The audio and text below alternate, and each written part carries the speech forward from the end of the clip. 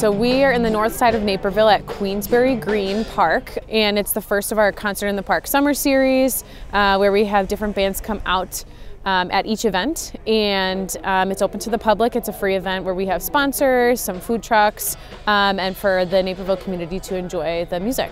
Most if not all of the bands are local, so it's really just to bring the community out. I know some of them are even from within this neighborhood area, so it's really cool to see them shout out to their fans.